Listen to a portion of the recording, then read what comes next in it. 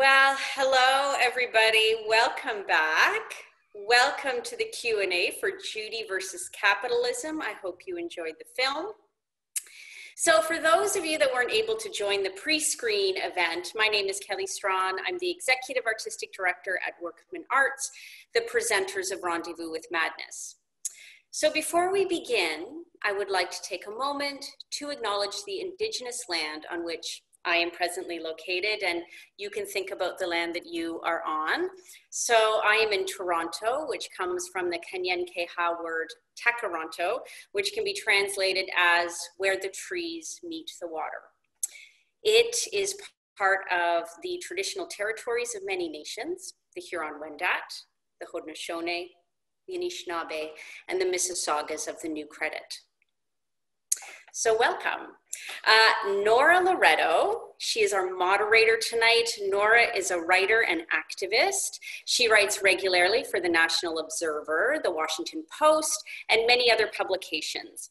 She's the editor of the Canadian Association of Labor Media, and with Sandy Hudson, she hosts a popular podcast called Sandy and Nora. She also has a book coming out in 10 days. It's called Take Back the Fight, Organizing Feminism for the Digital Age. So welcome, Nora. And she will be having a conversation with the star of our film, Judy Rebick. Yeah, I never thought I'd heard that. You are the star. You are the star, Judy. So just a few housekeeping notes. If you would like to ask a question, please type the question into that question box on the right-hand side of your screen. So Nora will begin the conversation. She and Judy will go back and forth and chat for a while, and then we will take the questions that show up in the chat. So Nora will do her best to get to all of the questions that we have. And depending on, how many questions we have, this can go 30 minutes to 45 minutes. And I'm sure there will be lots to talk about. So just a note that Workman Arts values inclusivity, anti-oppression, safety at all levels. So everyone has a role to play in maintaining that spirit to ensure that we are all treating each other with respect. We also have an active listener, so Kat Singer. I'm just looking to see if I can actually see you on the Zoom. There they are, Kat Singer. So if you need to step off of the Zoom, if you need some extra support, we know that some of these conversations can be challenging, and it's important to explore challenging material together. But if you do require support, please do get in touch with them directly. So the number is on our website. You go to the Judy Versus Capitalism program page, and you will see Kat's contact information.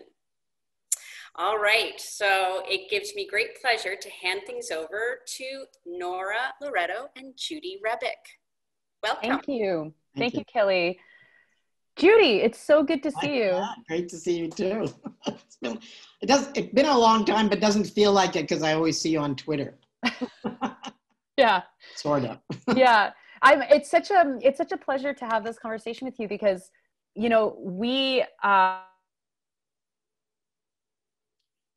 froze.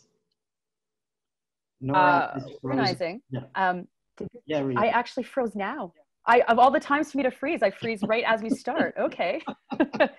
Our time overlapped at Ryerson University, but of course we're very different generations. And the thing that I love about this film is it reaches back into a story that that you've told many, many times, that I've just finished telling as well, but that I think that a lot of people don't know. And it tells it in a way that is creative and engaging.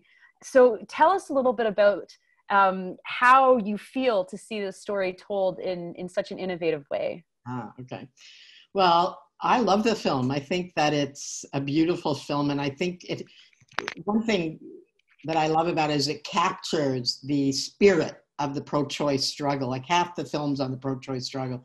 And it captures the spirit of the intensity of it, the conflict of it, even the violence of it, in a way I've never seen a film do. So I love that part of it.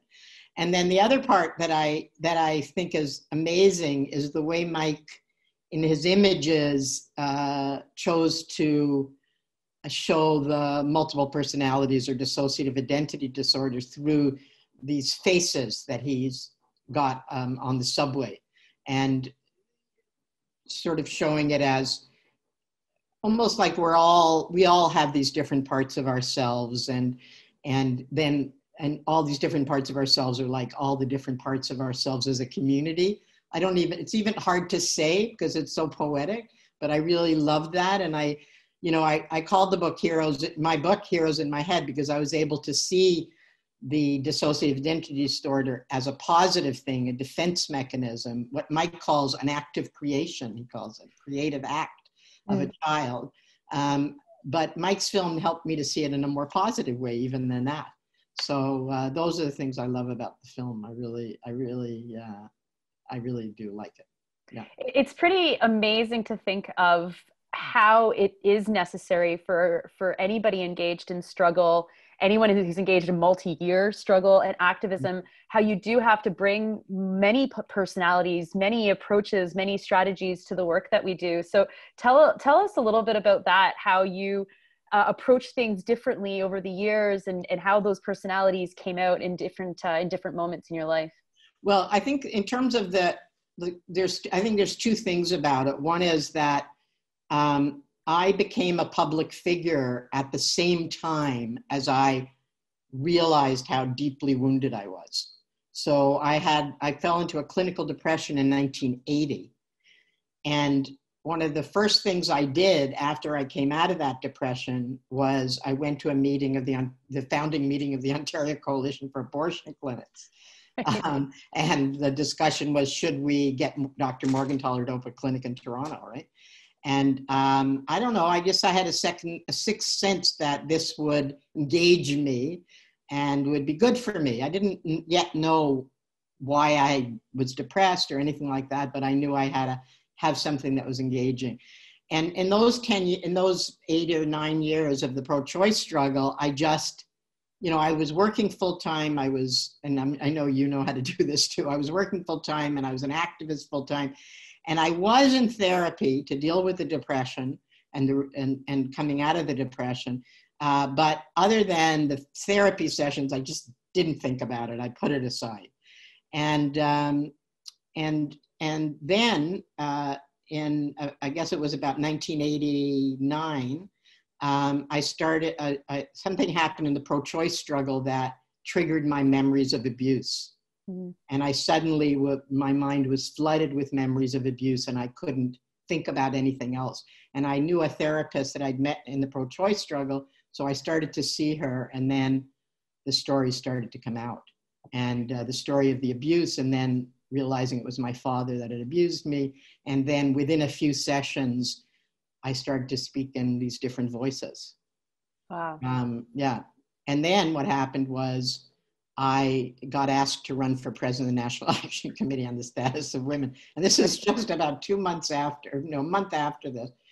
And everybody was against it. My therapist was against it. My brother, who was the person I was closest to, was against it. And what my therapist called the guardian personality, that is the personality that took care of all the other ones, right, was also against it. But I knew that it would be good for me, because healing from abuse, childhood, especially, well, any kind of abuse, but especially childhood abuse, the feeling in therapy is a feeling of total powerlessness, right? Because you were powerless. But, and I thought, well, if I'm president of the biggest women's group in the country, I'll feel powerful in my life, so I can handle being powerless in therapy. And it worked. Right. I think in retrospect, it was a little irresponsible because I was really barely holding it together. Mm-hmm. But I did hold it together. And one of the advantages I have is I have a performance thing, sort of when I have to perform, I can, no matter what. So that helped me too. I understand that. I understand that. I want to ask about creating the film, but first, you mentioned the founding meeting of the Ontario Coalition of Abortion Clinics, and I certainly remember reading about that in 10,000 Roses, the book that you wrote, that brings together a lot of key voices from the women's movement from the 1960s right until the 1990s. And you said it like it was an intense time, right? And I can think of, in the book, I think there was Carolyn Egan was talking about this, and then there's also the women talking about organizing Winnipeg on how there was a lineup down like the block before the meeting to get in. And this was a moment where like some of the activists were like, we're never going to experience this moment again because there's so much intensity around it. Yeah. Talk about that moment and what that intensity looked like. That was the first public meeting we had. Okay. That for Toronto people, it was at OISE, where a lot of political meetings used to happen, and the auditorium there. And Dr. Morgentaler came from Montreal, and that was the first time I met him. And it was amazing. People were lined up around the block. People just really felt that the moment had come for this fight. You know, they had won the fight in Montreal. For people who don't know, they had won the fight in Quebec. Dr. Morgentaler had gone to jail. He was acquitted by 3 juries, but at that time, a judge could overturn a jury decision, which he also changed that law. And so the fact that we decided to do it in Ontario the same way, which was to open an illegal clinic and challenge the law, it really inspired people's imagination. And Dr. Morgentaler, he was speaking. So it was very, and of course the anti-choice disrupted the meeting. They got in somehow, and we didn't recognize them then. Later we recognized them. And I was chairing it. So when they started to yell, when Dr. Morgentaler started to speak, I started to lead a chant. What do we want choice? When do we want it now? It became a famous chant of a thing. And we just out-chanted them rather than, right. Yeah, and then we had them, people, they left because they couldn't disrupt the meeting. So, and that was the day that Dr. Morgentaler asked me to be the spokesperson for the clinic, even though he had just met me. Wow. The film is obviously deeply personal, and I imagine that it could have been just anybody that made a film as personal as was made. Talk a little bit about that relationship that you have with Mike, how this project came to be, and how this vision went from conversations I imagine that you had to what we saw tonight. Well, I met Mike through a mutual friend, Velcro Ripper, is also a filmmaker, a documentary filmmaker. And at the time he was living on the island, and he invited both Mike and I for dinner. I think it was New Year's Eve. And we hit it off, and we became friends. And it's kind of we're not a couple, but we're an odd couple, because Mike's like this very brilliant artist. He's written 35 books about filmmakers, right? Wow. And he's made, I don't know how many films, countless, hundreds and maybe even 1,000 films, I don't know. And he's, but they're artistic films. But they always have content, his films. They're not abstract like, Andy Warhol. But I was thinking Andy Warhol, watch paint dry was my idea of experimental films, was watch paint dry, right? So I didn't, I liked him and everything, but I didn't think, we'd hit it off the way we did. But we did, and we became very close friends over time. And then one day he just said, Judy, I think I'd like to make a film about you. And so I asked Velcro, what do you think? And Velcro said, Mike, asking to make a film about you is like a great painter asking to paint your portrait. That's what Velcro said. And I thought, okay. Okay, let's do it. And I didn't have any doubt that we could work out any problems, because we were, like I say, by this point, we'd been friends for years. So, and the way we did it was he just came over like usual, and I sat at my dining room table, and he asked me questions, and I talked. And because it was just him and I didn't really think about the fact that so many other people would be watching it. That really is true. Right. And then he, his process is very interesting because it's not linear. Like he's like, in that way, like I think of him as a poet of images. And over time it changed. What he did changed. And his first cut was, I couldn't the first cut I watched and I went, okay, like I like the pro-choice part, but the rest of it, I don't know. But other people said that too. And he took the criticism and he reorganized it and came up with this chapters thing, which really works. And yeah, so that's how it happened. And then he also did at first he wasn't sure I was going to be in it at all, except for my voice. Right. But over time, he decided that he had to have at least some shots of me, I guess. Did you have any role in choosing the visuals, or did you have any guidance, or no way? No, not at all. Not at all. What was it like to see someone else interpreting You Versus Capitalism? Well, I was very surprised at the title, I have to say. Okay. Although I will show you my T-shirt here that I wore especially for the occasion. Perfect. But I love the title. So the title, it was just his idea. I don't know why exactly. He's doing a series on capitalism now, anti-capitalism. So he's working on a film. I don't know, I'm supposed to say that. But anyway, it's part of the first of a series. Okay. And yeah, no, I would never even think to do that, because what do I know? But I did have a moment where I introduced him, one night I introduced him to a friend of mine. And she said, oh yes, I know your work. And I said, Mike's making a film about me. And he said, well, it's not exactly about Judy, he said, before I'd seen anything. And there was a friend of his there who was like him, an experimental filmmaker, but also makes documentary. So I said to his friend, what did he mean by that? Like, does he mean I'm not going to be in the film at all? Or he says, well, that could be, you could be in the film for 3 minutes or 8 hours. Right. So I think he has, it's the artistic process. It's not exactly thought out in advance. Right. For everybody watching, of course, please ask questions if you have any. Kelly, remind us how people can ask questions. So you'll see when you're watching on the screen, there is a little place up at the top right where you can put in a question. And then our super smart tech people, Alexi and Scott, will make sure that it gets to us and we will ask the question. Awesome. Thank you.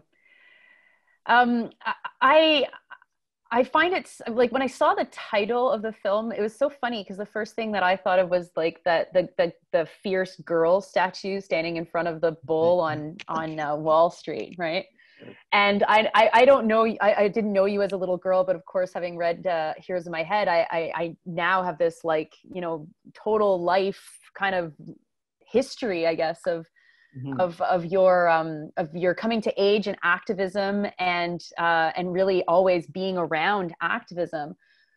What's it like looking back and forward, but back as we're looking at a film that's been filmed, on a life of activism like that you've had? Well, I think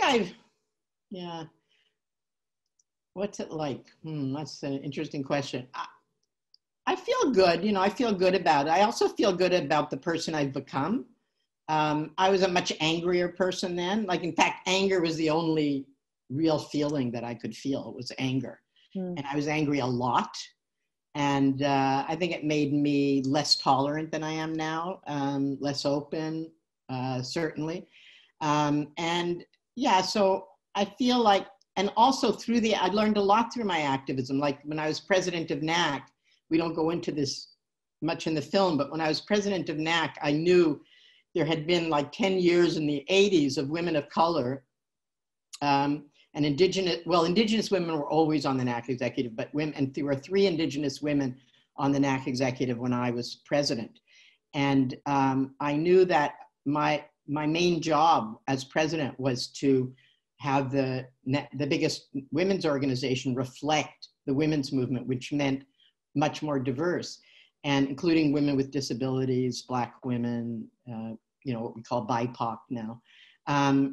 So I had to really change. So that was one way I had to change, because in the book I tell a story, I don't tell this in the film, where at the first meeting that I chaired, the NAC executive, a woman from Ontario ran out crying, and I kind of didn't have much time for her. And I just ignored it, right? And I noticed that the Indigenous women were uncomfortable. And so I said, what's wrong? And the oldest of them, Priscilla Satie, said, well, it's not how we deal with feelings. You know, we think feelings have to be part of a meeting. And, but, you know, so I said, well, how would you deal with it? Well, we would ask her what's going on, right? And I'm going like, oh, you know, like if a white woman had said that, I would say, oh, give me a break, you know, but I said, okay, we have to change. And so I said, well, why don't you chair the meeting? I turned the chair over to her and show us how to do that. Mm. And she agreed to do it for one day, and that was it. And so I had to learn to listen, which I never really was very good at. I was always good at talking, but I wasn't very good at listening. So, right. So I see that. I don't see that in the film so much, but certainly in the book, I see that. Yeah. So, but what do you mean? Like, maybe I didn't get your question the way you meant it. Like, oh no, that's exactly it. Because it's interesting because you've been at the center of so many of these movements that evolution that you describe really also is reflective of a broader evolution within social movements in general in Canada. And, you know, like the film talking about, you know, Judy versus capitalism and what is capitalism, right? Like, are we talking about and patriarchy and misogyny and ableism and all of the oppressions that come along with capitalism? But it's such a different way to look, I think, at our struggles today than we looked at them in the 90s and the 80s and certainly 70s, 60s, 50s and before. So like you feel a change in yourself, but how do you see that change manifesting itself in the way movements operate now? Well, there's lots of changes, right? Obviously, the internet's made huge changes because now we have networks. We can build global movements much easier. We had global movements back then. The anti-war movement was a global movement, the feminist movement in a different way, but not like now, right? The other thing is, I think we believe that we could change the laws and that would change society. I think even the radicals amongst us believe that to a degree. I mean, I was a revolutionary. I thought we had to have revolution to overthrow capitalism. But in the movement, we were fighting to change the laws. And that's true of the civil rights movement. It was true of the women's movement. It was true of all the movement, you know, bringing in the charter, the Bill of Rights, having better laws on violence. And I think the movements now understand just changing laws aren't enough, and that it's the culture that has to change, and there has to be transformative change. And while there was an element of the movement back then, it was a minority. Now the pro-choice movement is a little different because OCAC was mostly socialist feminists. We were on the left of the women's movement, if you want. But generally, I'd say that the movements now are more radical in their understanding of how to change things and much more focused on changing culture, not just laws. So I think that's a difference. And of course, they're way more diverse. When I started being an activist, there were very few people of color around, right? There were lots of indigenous people, but not people of color. There was much less immigration in the 60s, right? The big waves of immigration from the global south came in the 80s. So the movements are more diverse. They're female-led, which wasn't true back then either. The problem of sexism was way worse. It still exists. I'm not saying it doesn't. Way worse. So there's lots of changes. But I do also see sometimes less tolerance for difference. We made alliances across big differences. You know, in the early days of the women's movement, you had radical feminists, liberal feminists basically just wanted more rights. And socialist feminists, radical feminists tended to be anti-male then. And we really disagreed with each other. Like I remember chairing a meeting in OCAC where the radical feminists didn't want Morgenthaler because he was a man to be on the clinic. We couldn't find a women doctor to do it. And I was like, I had no time for that. You know, I had no time for that point of view. So, but we worked across those differences. And I think up until recently, I think the Black Lives Matter upsurge is a little more diverse of opinion than, in the last 10 years or so, I think there's been an unwillingness to, I say the difference is, in my generation, we said, I'm right and you're wrong. And the next generation said, I'm right and you're a bad person, right? And so I think the writing people off because you disagree with them on something, even if it's substantial, is worse now than it was then. Yeah, I write a lot about that in my book, and how partly that's, I think, probably fueled by the fact that so much of our debate happens online, and you actually are not forced to confront or be confronted by in debate, in good faith debate. I mean, not anything that's hostile or abusive.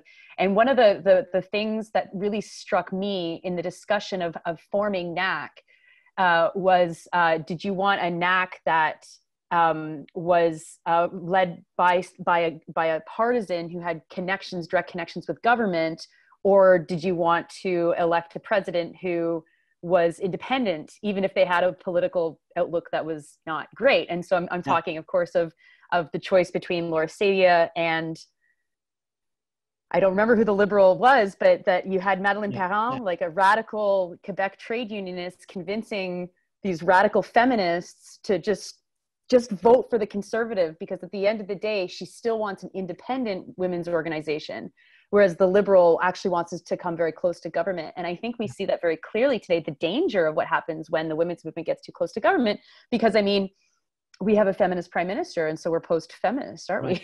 Right. Yeah.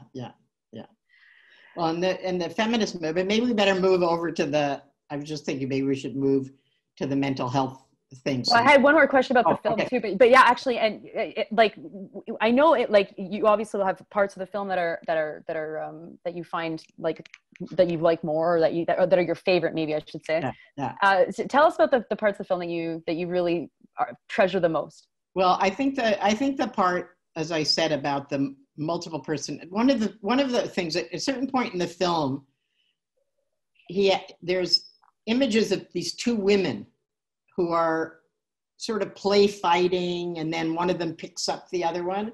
And an interviewer said to me, he thought that one woman picking up the other woman and walking around with her was a beautiful image of dissociation. That what we do when we're dissociating is we help ourselves, right? And that image for him was that, which I thought was very cool. I didn't see that, but he did. And this is what I say about it being a portrait, is that different people see different things in it. For me, it was the final part of the film with the faces, because I thought, I'm arguing, I don't argue in the book because it's a memoir, it's not an essay. But were I to write an essay, I would say, I think that most people that we call mentally ill are not ill. They're hurt, they're suffering trauma.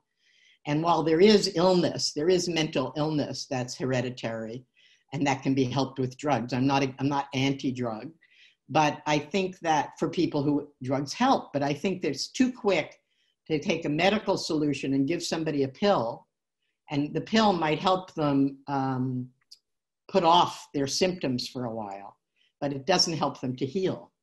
And for that, you need some forms of therapy, different forms of therapy.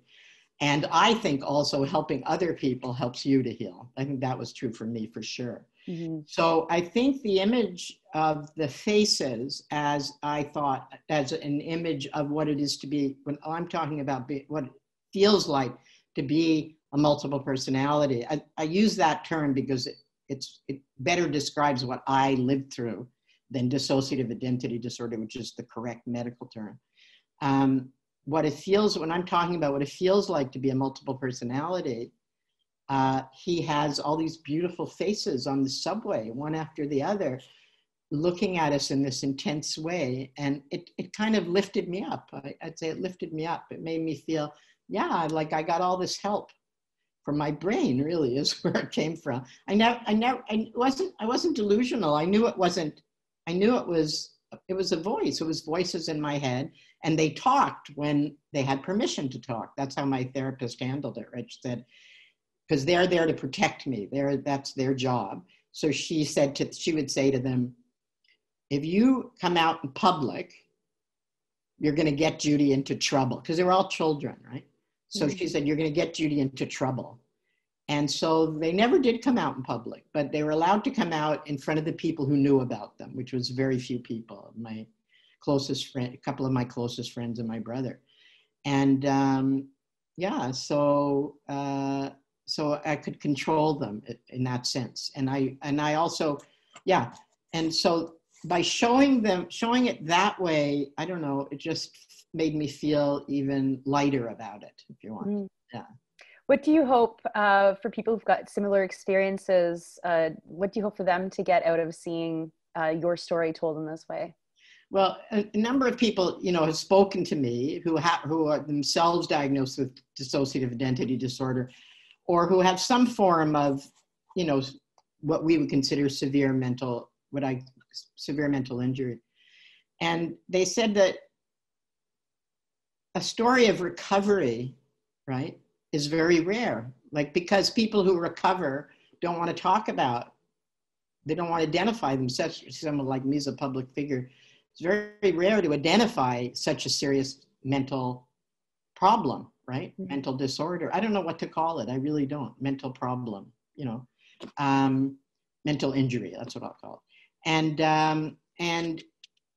And that it helped them to see, first of all, that someone like me went through what they're going through. And it also helped loved ones. Like, I had a guy come up to me in St. John's, and he didn't even start to talk to me. He was just standing there for so long that I asked him if I could help him, And he said, well, my wife went through what you went through. And her family doesn't talk to her anymore. And I'm the only support she has. And she read your book and it helped her so much, but I haven't been able to read it. And he started to cry. And then he says, but now I can read it, because he had heard what I had to say. So I think for people who are going through this kind of hardship, maybe helps them think they can get through it and be a healthier person after. Mm-hmm. And I think for other people, I hoped for the book that seeing that someone like me, who's obviously been quite successful in my life in my own terms, right? And I think, generally I had a TV show, all that stuff, that, and I have what most people think of as a very serious mental illness, because all we know about it is what, 3 Faces of Eve, like the sensationalism from Hollywood, right? Yeah, that maybe people will rethink mental illness, just like I think the Rendezvous with Madness is trying to do, is to say that it seems to me, any mental injury, like I like the notion of neurodiversity. My brain's different than other people's brain. It is. Mm-hmm. It is different. I grew up in a different way. I grew up dissociated, right? So my brain's different, but I have gifts from that too. Like, there's gifts that come with it, not just dysfunction. And because of my privilege, I think it's because of my privilege that I survived it. Because I had, not only because I'm white and middle class, but that's part of it, but also because I had a lot of support. I was able to get through it. And I think if we had the supports in our societies for everyone who needed it, and not just for people who find themselves, who are in a privileged position, things would be very different. And we could have a very different attitude toward people who aren't the same, aren't quote unquote normal, right? Mm. And, and I hoped my book would contribute to that, but I really I'm not sure that it has. Maybe Mike's film more than my book. Right. Yeah. There's a question, and I'm just going to do a time check. We don't have too much time left, but there is a question that's been sent. How have you felt to have had a film made about your life? Especially one that was so personal and revealing. And was there anything that you wished had been included or not included? Okay. Well, how did I feel? Well, I feel pretty good about it. I feel very happy about, how well it's being received. I feel really happy for Mike, who's a good friend of mine.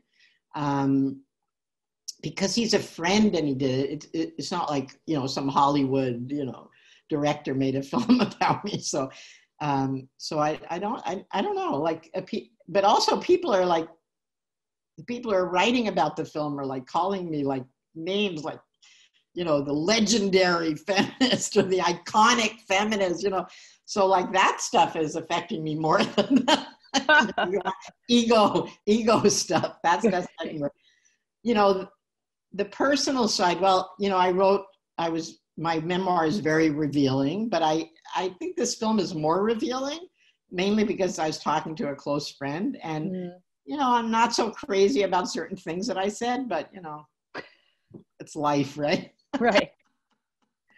Well, and I imagine as well, like to be able to show the struggle with mental injury and the way that you experienced that through art is also very important, because we of course have the book, which is it's a form of art, but it's very like detailed and explanatory. Linear. It's more linear. It's very linear, whereas this, we have a piece of art that tries to show with the images you've already explained what it's like, or what you experience, and I imagine that was pretty special for you to see as well. Oh, totally. Like, you know, it helped me to see my life in a little different way, right? Because especially someone who knows me well made this film about me, and it's really beautiful, and it makes me see things about my life that I didn't see before. So that's pretty special. Yeah, it's really special. Like I've watched it about 5 times. Right? Mike says, "What do you keep watching it for? I can stand to watch it so many times." Perfect. I guess you know, we should probably wrap up, but we were talking before we went live about the message that you really hope people take from the film, and I think that would be a really great way for you to summarize or to wrap up this discussion.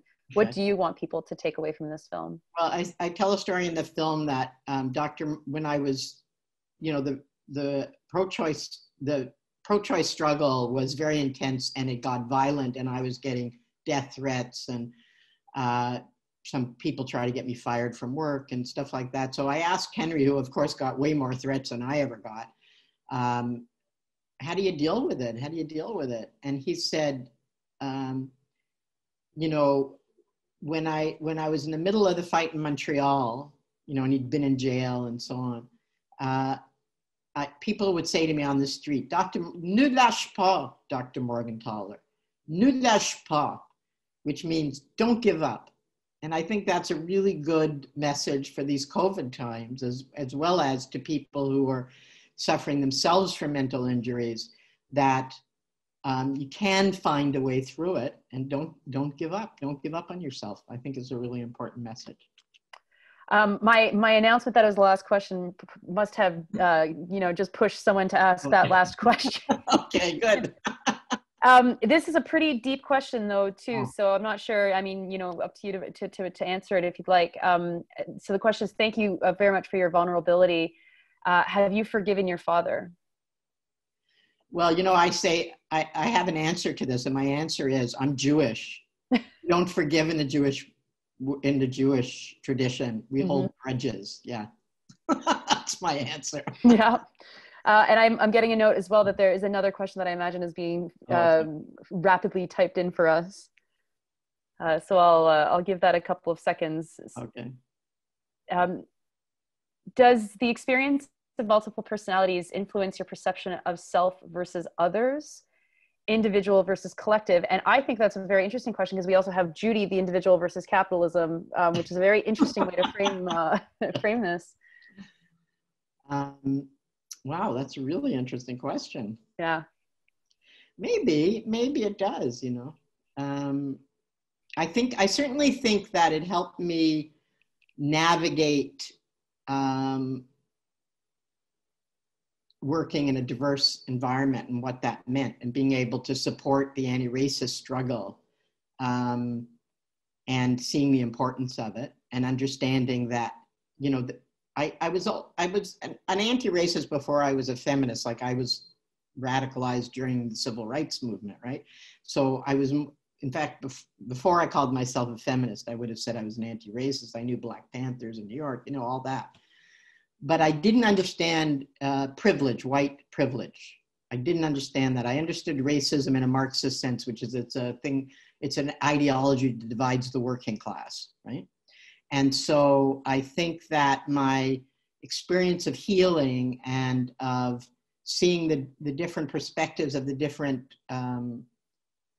alters, my therapist called them, they call them others now, of the others, helped me to understand racism and the impact of racism better. And the fact that when I start to understand privilege, how I would see things different from my social position than other people would see from their social position. Yeah, I think it helped me a lot for that. Right. Great. Thank you so much for those wonderful questions. I'm not getting another indication that there are other questions. Kelly, is there anything that you want to add? Oh my goodness, only that I feel like we could sit here and chat all night. How wonderful. I know, I'm just so very thrilled. Judy, thank you for being so open and for just chatting about everything, you know, including, you know, these very personal details of your life. I so appreciate it. Nora, thank you so much for bringing your brilliance to this conversation. So if there's no last minute typing happening, I don't think there's any last minute typing happening. So I just want to say thank you to both of you. Is there anything you want to say before I do my official plug for the festival? No? Thank you. So Thanks, Nora. It was great. It was a great conversation. Yeah. Wasn't it though? Thank you so much. And so this is the beginning of the Rendezvous with Madness Festival. This launches us off on 11 days filled with films. We have an exhibition that features everything from, you know, installations to dance to theater, you name it. So I do hope that you go to our website and choose some other things. All tickets are pay what you wish, which means they can be $0 if you wish. So please do join us. I'm so very happy that you were able to join us tonight. And thank you so much again, Judy and Nora, and to our team at ASL Interpretation and Closed Captioning, and to Kat Singer, our active listener tonight. Thank you so much. Have a lovely evening, everyone. Good night. Thank you.